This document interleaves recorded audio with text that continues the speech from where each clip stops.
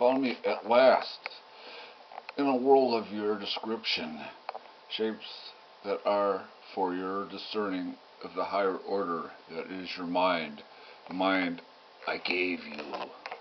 Will you call this flower blue or green or risk and azure, or mother of pearl, color of waving columbines and the plasticity of breeze beyond the vacuous suction of God?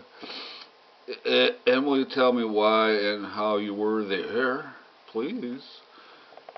The visual ineptitude of nature is man, the mind of man that never feels, the heart of man that never sees. It is enough to be Venus's lake and tread by unsung reindeer, but more to be the odor of man's spirit in the Druid holy place.